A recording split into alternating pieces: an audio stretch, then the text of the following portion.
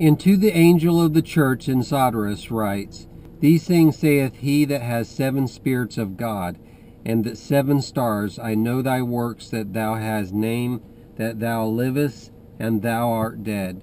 Be thou watchful, and establish the things that remain, which were ready to die. For I have found no works of thine perfect before my God. Remember therefore thou hast received and didst hear, and kept it, and repent. If therefore thou shalt not watch, I will come as a thief, and thou shalt not know what hour I will come upon thee. But thou hast a few names in Sardis that did not defile their garments, and they shall walk with me in white, for they are worthy. He that overcometh shall thus be arrayed in white garments, and I will in no wise blot his name out of the book of life, and I will confess his name before my Father and before his angels. He that hath an ear, let him hear what the Spirit saith to the churches. And to the angels of the churches in Philadelphia write, These things saith he that is holy, he that is true, he that hath the key of David, he that openeth, and none shall shut, and thou that shutteth, and none openeth. I know thy works. Behold, I have set before thee a door open, which none can shut.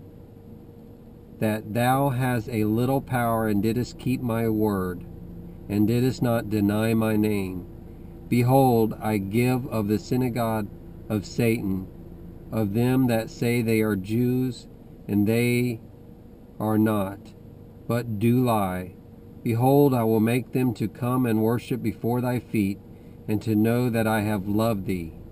Because thou didst keep thy word of my patience, I also will keep thee from the hour of trial, that hour which is to come upon the whole world, to try them that dwell upon earth. I come quickly. Hold fast that which thou hast, that no one take the crown. He that overcometh, I will make him a pillar in the temple of my God, and he shall get out thence no more, and I will write upon him the name of my God, and the name of the city of my God, the new Jerusalem which cometh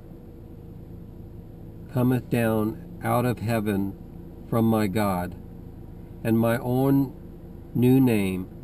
He that has an ear, let him hear what the Spirit say to the churches. And to the angel of the church in Laodicea write, These things saith the Amen, the faithful and true witness, the beginning of creation of God. I know thy works, that thou art neither cold nor hot. I would thou wert cold or hot. So because thou art lukewarm, and neither hot nor cold, I will spew thee out of my mouth. Because thou sayest, I am rich, and have gotten riches, and have need of nothing, and knowest not that thou art wretched, one and miserable, and poor, and blind, and naked. I counsel thee to buy of me gold refined by fire, that thou mayest become rich, and white garments, that thou mayest clothe thyself, and that the shame of thy nakedness be not made manifest. And eye salve to anoint thine eyes, that thou mayest see.